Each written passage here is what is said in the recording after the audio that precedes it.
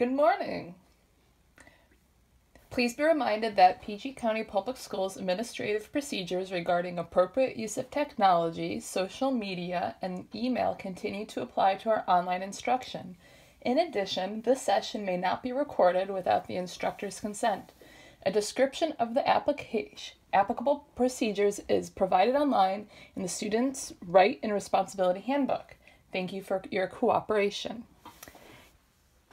So, for this project, you are going to need materials such as 1, 2, 3, and 4 sheets of square paper,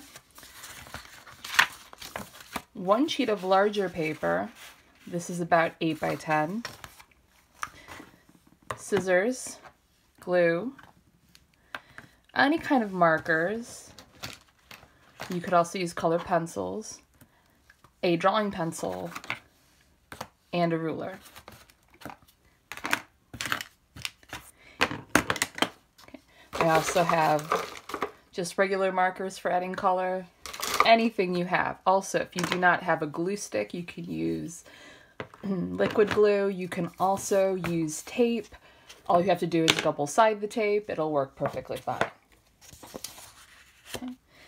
So in the next video, I'll show you how to start assembling your paper house.